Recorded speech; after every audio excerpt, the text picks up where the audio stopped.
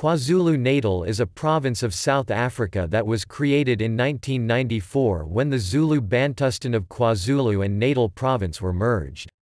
It is located in the southeast of the country, enjoying a long shoreline beside the Indian Ocean and sharing borders with three other provinces and the countries of Mozambique, Swaziland and Lesotho.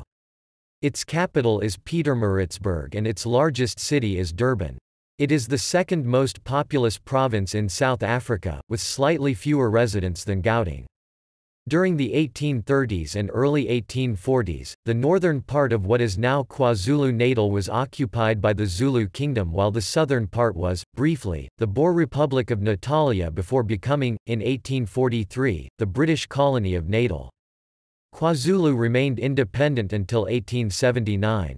KwaZulu-Natal is the birthplace of many notable figures in South Africa's history, such as Albert Luthuli, the first non-white and the first person from outside Europe and the Americas to be awarded the Nobel Peace Prize, Pixley Isaka Seme, the founder of the African National Congress and South Africa's first black lawyer, John Langalibalele Dube, the ANC's founding president, Harry Gwala, ANC member and anti-apartheid activist, Mangosuthu Buthelezi, the founder of the Inkatha Freedom Party, Anton Lembede, the founding president of the ANC Youth League, Jacob Zuma, the former president of South Africa, and Bhambatha, a 19th-century Zulu chief who became an anti-apartheid icon.